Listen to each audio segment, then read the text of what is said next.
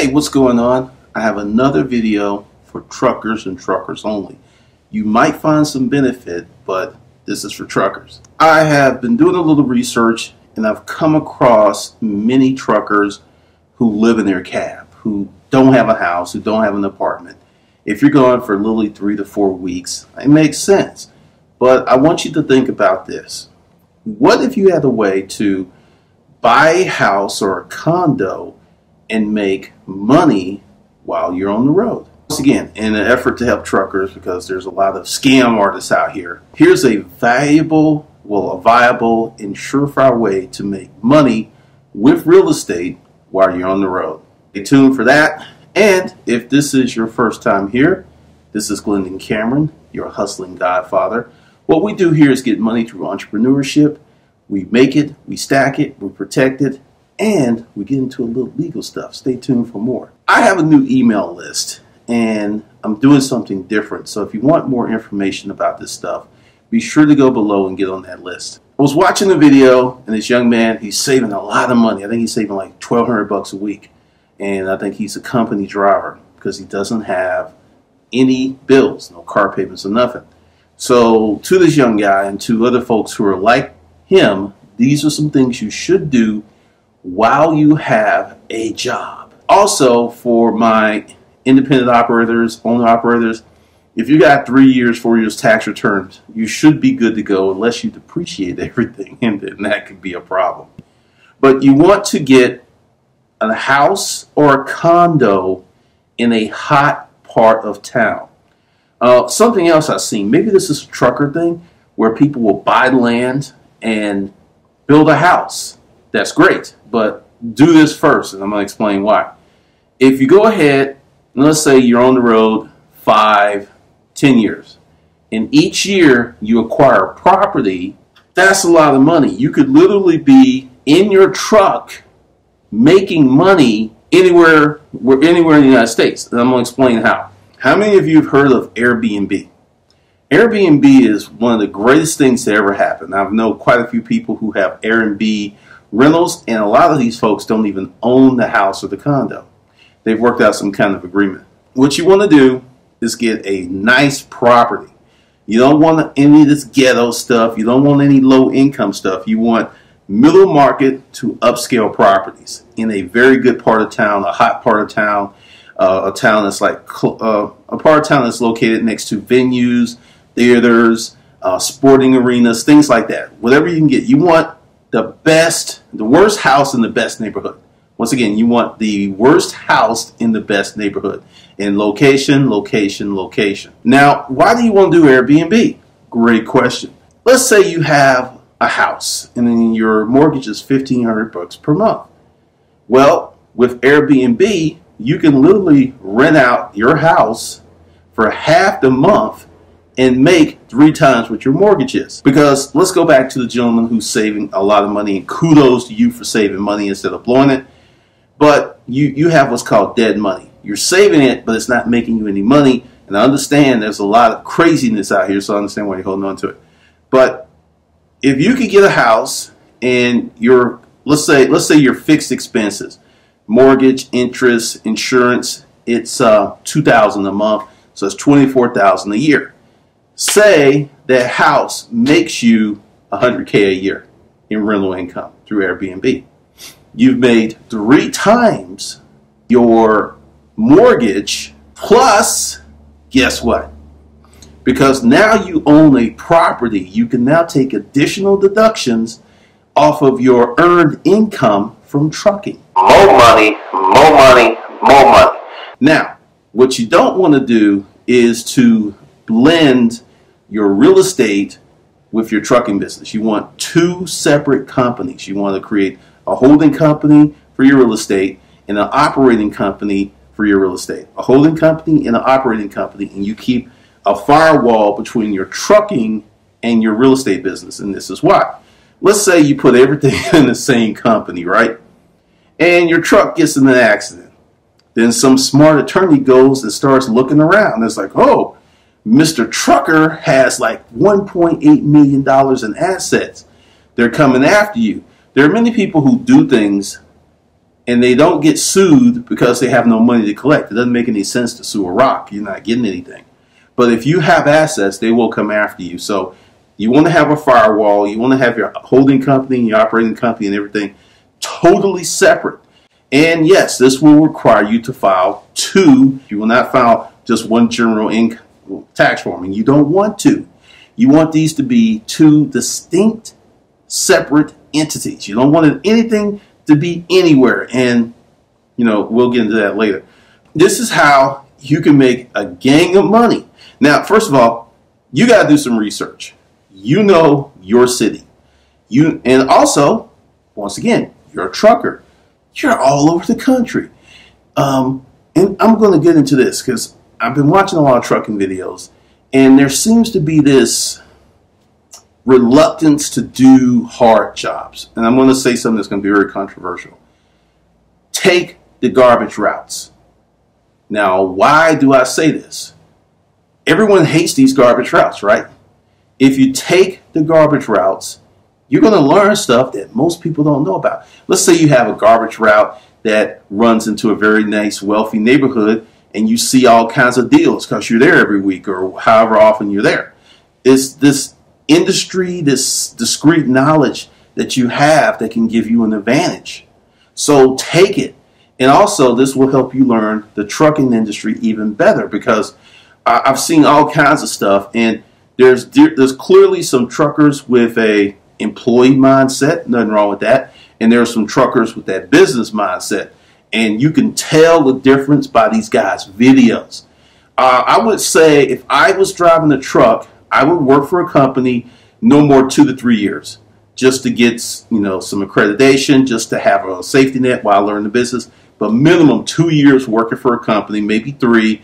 And I saw this stuff about not getting your authority and getting your authority. Here's my take on getting your authority. If you are going to run one truck, you could just do that as an LLC.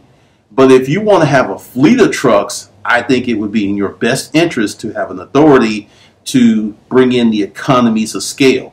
Because if you have 5 trucks, you're going to get a discount on your insurance. If you have 5 trucks, you can work out some kind of deal. So that's how I see it. Correct me if I'm wrong. This is one of the ways that you can make a gang of money. Now, this is something that I'm going to do, but it's going to be a little different. I'm going to acquire my first property probably August, or between August and October. And this is why. And also, you have a lot of time to do research because the market's crashing. I don't think it's going to be what happened in 2008. But the market is definitely crashing. Prices are being lower. And I feel that I'm going to be able to get a deal. Let's say, not a screaming deal, who knows. But let's say the house I buy was like $500K. But due to the meltdown in real estate, I can get it for $420. That house is going to go back up to $500K at some point. It may be 2-3 years. It may be 10 years. But it's going up. But I don't really care about that because I know what I can do with a property, and I'll talk about this a little later, is trick it out, because there's a lot of Airbnb properties. They're garbage. They're just garbage. I'm not staying there because I've stayed at Airbnb things, and I'm more of the upscale type, and I am willing to pay $350 to $600 a night for the kind of place I want to stay in. Now, this group is small, but this group always has money. Because in the recession, the top 10% will still be caking. They'll still have money. They'll still take vacations. They're still going to do what they want to do. Maybe the top 20% will, let's say top 10% will do what they want to do. The top 25%, they'll make adjustments, but they're still going to take vacations. They're still going to do certain things. And because it's a recession, you're going to be able to do more with less because everything's going to be on sale. My plan is to acquire property, pay cash, and trick it out. Not do the bare basics, not to do this. I want it to look, yeah, this is my bedroom. This is what I'm going to do to a rental property. Because if you want upscale clients, you got to have an upscale look. So this is what I'm going to do to this house. The price points are going to be $300 to $500K. I am not going toward the lower end market. because I've actually done that. I've done real estate before, and I had the Section 8. And I don't want to deal with that. I just don't want to deal with that. So knowing what I know about Airbnb, let's say I get in at $420, $1,800 a month. I can make $6 to $10K by doing what I plan on doing. $6 to $10K. And since I'm going to pay cash, until I make that, I don't pay any taxes on that money until I have recouped my original investment. So I can park some money here and I can make some money every month that's tax-free.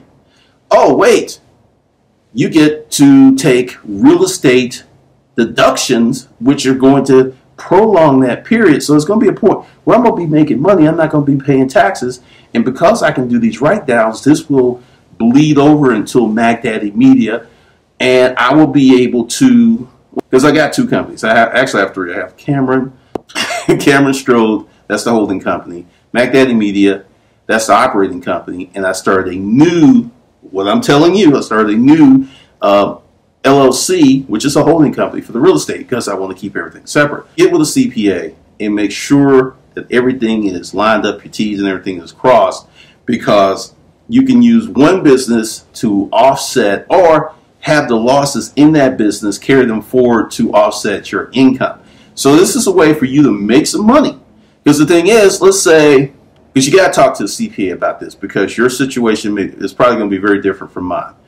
The way it's going to work for me is I can pull money out of MacDaddy Media, put it over here in real estate, and I will have to pay taxes on the earned income, but I can grow wealth through the real estate and not pay taxes on it for a long, long time.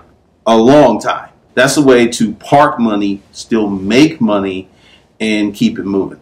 So if you have any suggestions or anything, put them in the comments. And also, I've already been hit up about a few people. I don't talk to people for free. I can't do it. It's hard enough for me keeping up with my paid clients. So you could you can send a question. If it's simple, I may give you a one-word answer, but we're not going to get into a conversation. I just don't have the time for it.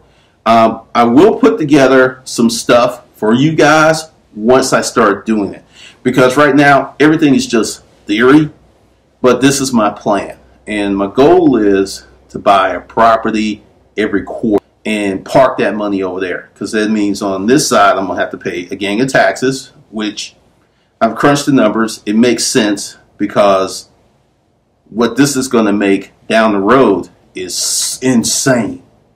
And once I get to 15, maybe 20 properties, I'm going to look at multifamily. And I'm going to tell you why. A house is a house. If you have certain people, they want to live in a house. They don't want to live in an apartment. I mean, multifamily can make a lot of money, but I looked at what made me move out of my apartment many years ago. And it was because when I first moved in, the management was on point. They were amazing. I mean, there was like these Russian guys picking up trash. It was spotless. Management changed. Service fell off. A lot of people moved out.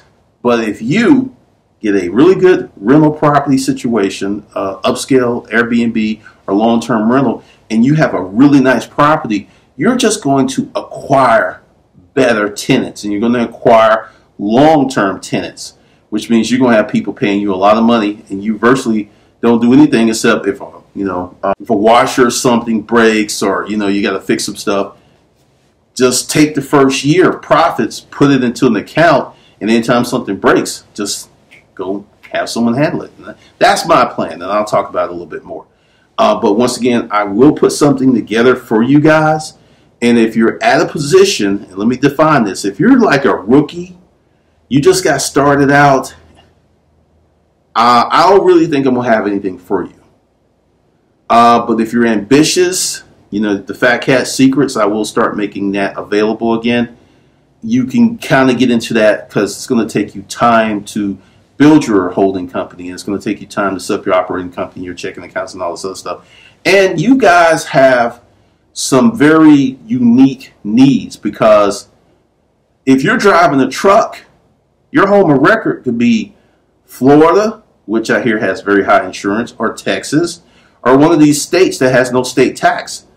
That's 6 to 13% off your money right there. That's sick. So you got a lot of options as a trucker. All right, so let me know what your feedback. Put it below, and I'll see you guys in the next video. This is a Swag on the Beat exclusive.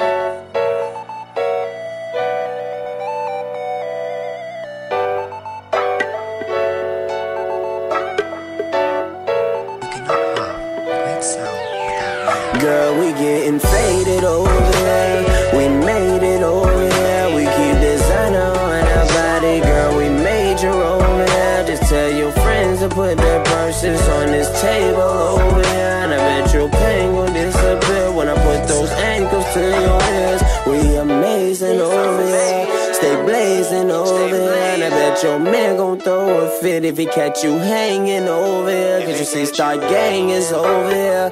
We spacing over here. We don't worry about no earthlings, cause we aliens over here. Got me like, ain't never met a woman do me like that now. So we get on face with the moving star swag. Long blonde hair and a booty quite fast. Shawty all about $1 when she moving that stack. Station celebrating all them savings over here. Can't explain, exaggerating all the ways you make me feel. Your gravitation over here. Wall gang, they hating over here. Won't play no favorites over here. Put both your legs behind your ears. Sexy ladies over here. Need my favorite over here. Bring some Asians over here. Might make some babies over here. Fancy cars, pretty girls. Travel all around the world. Burning gauze, rolling pearls. Sipping, drinking till they twirl. Girl, it's crazy over here. The Matrix over here. Can't save her over here. We might just change it, girl, over here. We getting faded over here. We made it over here. We keep designer on our body. Girl, we major over here. Just tell your friends to put their purses on this table over here. And I bet your pain gon' disappear when I put those ankles to your ears. Hey, call me, girl, and I'll make it right whenever you like, baby. I know that we all sound the same, but I changed the game for you. Call me when you want, girl, I'll be on the side. You know what it is, girl, I'll be down the ride. Anytime I don't mind, any day and night. I told you, girl, like this, like that.